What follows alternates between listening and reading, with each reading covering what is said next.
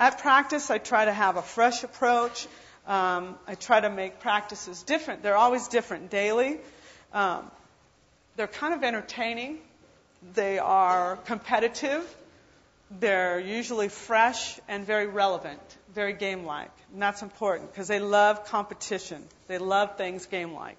If you say whoever gets to first base first gets a penny, man, you'll think it's $1 million. They just love to win. They love to win, and I love to put them in competitive situations like that. Sometimes I let my seniors run practice, and it's so funny because when I do that, get ready, because they'll come out and they're going to be dressed just like you. They wear the visor, they wear their hair like me, they just come out and kind of mock. It's kind of funny.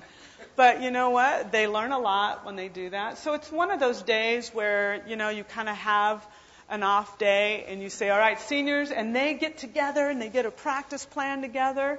And they participate by hitting the fungos or running the stations, and you just sit back and watch.